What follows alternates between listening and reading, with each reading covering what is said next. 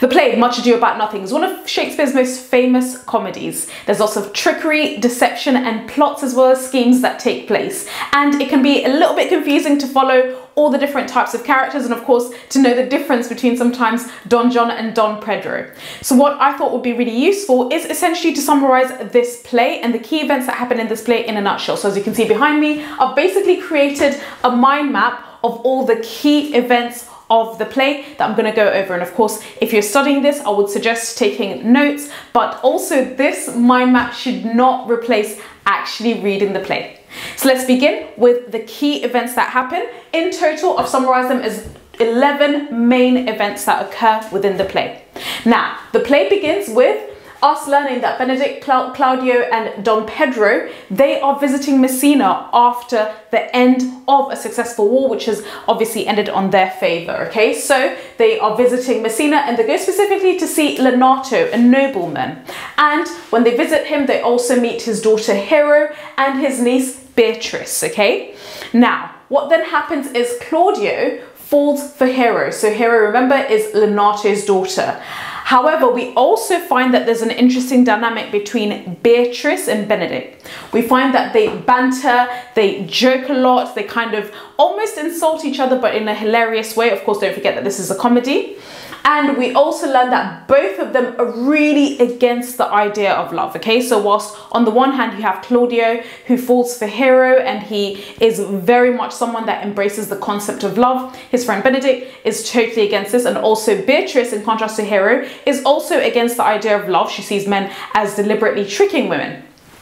Now, we then learn that Leonato holds a masked ball in order to celebrate the successful end of the war. And during this masked ball, the engagement between Claudio and Hero is announced. Now, we then meet another key character in the play. This is Don John, who is Don Pedro's illegitimate brother. Do bear in mind that an illegitimate brother or a sister or an illegitimate sibling basically refers to when one parent, so either the dad or the mum, they have a main family, and then they have an affair with a different person. So for example, if the dad decides to have an affair with a mistress, which is the case, of course, of Don Pedro's dad. He had a mistress, he had a child who he never recognized as his own and never took on as part of the main family. Hence, Don John becomes very bitter because he's the child who is the product of this affair and he is the illegitimate brother, okay? So we learn that Don John is, of course, the play's villain. He's very bitter and he plans to end Claudio and Hero's relationship, okay? So we get the sense that he's just this villain, this really negative, nasty, horrible villain.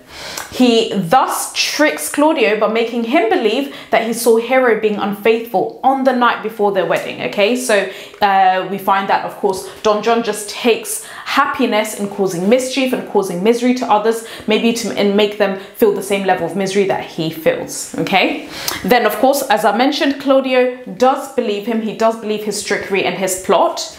And separately, we learn that there's another plot and another scheme that's taking place, okay? And this includes Don Pedro, Claudio, and Leonato, who basically plot and they decide that they want both Benedict and Beatrice to basically believe in love. So what they decide to do is they decide that Benedict will overhear them discussing Beatrice's love for him and vice versa, okay? So they decide to also be in the presence of Beatrice, who overhears them talking about Benedict's love for her. This plot succeeds and both Beatrice and Benedict realize that they love each other, okay? Then at Hero and Claudio's wedding, so don't forget that of course Claudio at this stage believes mistakenly that Hero was unfaithful to him.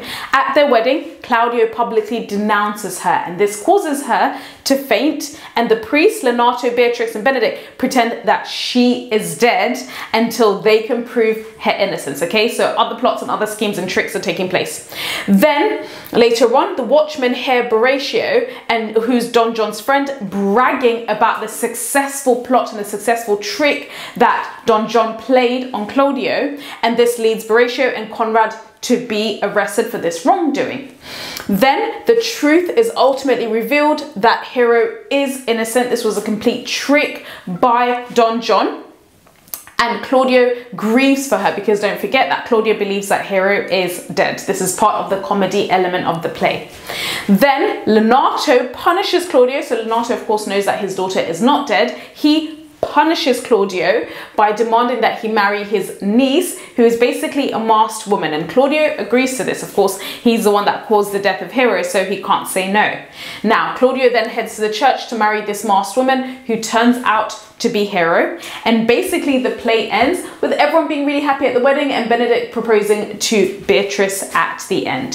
So that's really it when it comes to understanding this play in a nutshell and this comedy. Do make sure you check out my following videos where I'm going to be going over all the main characters in this play and the key quotations to remember, as well as the word level analysis you should do when you're writing essays about these characters. Thank you so much for listening.